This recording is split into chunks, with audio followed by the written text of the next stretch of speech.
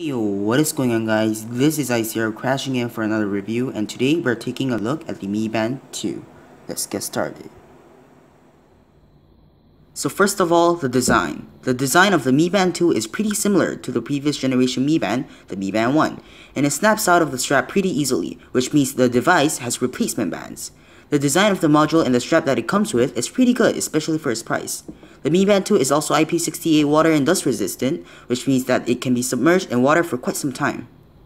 Next, the features. This does not have any stopwatch or timer capabilities, but it does have some cool features like raise to wake or app alerts. You also get a pop-up displaying the contact name or a number when you get a call. And you also get idle alerts telling you that you haven't moved for an hour. These are all features that must be toggled on in the actual app.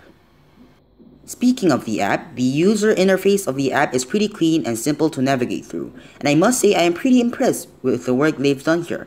Here you can view your sleep info, the steps you took, and more.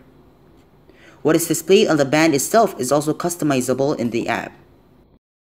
And that brings us to what matters the most, the price. The price of this thing is pretty damn low, $35 to $50 US.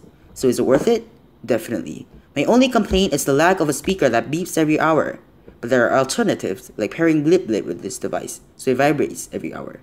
This fitness tracker is cheap, affordable, durable, and full of features, and thus I recommend this to pretty much anyone out there really, and give this gadget a score out of 7 out of 10. So thanks for watching, my name is Jinhyun Kim, and I'll see you next time.